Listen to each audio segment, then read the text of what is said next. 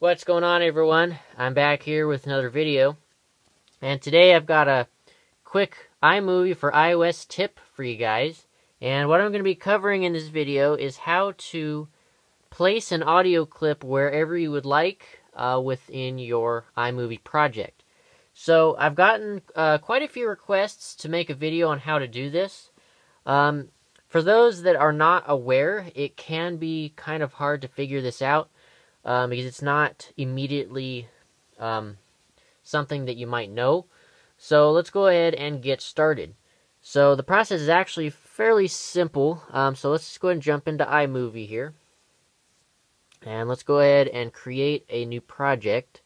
Movie and create. Alright, so first thing, I'm just going to go ahead and add a random video to the project library.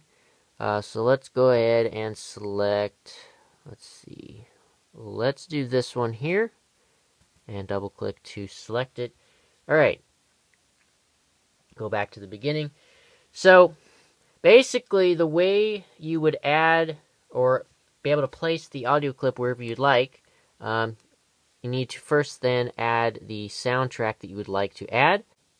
There we go. Double tap to add it. Alright, so now, you see, we have added the audio clip to the video. So, what you need to do from here to be able to select and crop the particular audio clip is you need to tap on the song. And then when you see right here, it says foreground. So when you click on foreground, it'll jump the clip or the audio basically in front of the video. So now you have full control of where the audio clip is going to be. So now from here, all you have to do is tap on the audio again, and you can easily drag the audio clip from wherever you'd like. So you see here, I can drag it to wherever I like. So let's say I want to put it right there, and then I want to drag the other part of the audio, drag it back here, like so. And I only want this portion of the video to have that music in it. And now that audio should only play within that section of video. So if we play it back, and we should see the audio play right here. As you can see, now it's playing that audio within that selected area. So, and then it should end here in a minute.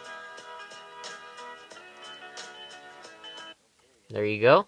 You can see the audio is now only in that specified location within your project. So now if you want to go back and put the audio back into the background, so you can hit background again, and it will then put it back to the background of the clip. But keep in mind, when you put the audio clip back into the background of the video clip, as you can see, it'll put it back to the very beginning of the song, or of the video. So to keep it in the place that you want, you need to make sure you always have it within the foreground setting. So if you want to put it back, that's the only way to do it. So we can drag it back to where we want it. There you go. And from there, you are ready to export the video clip.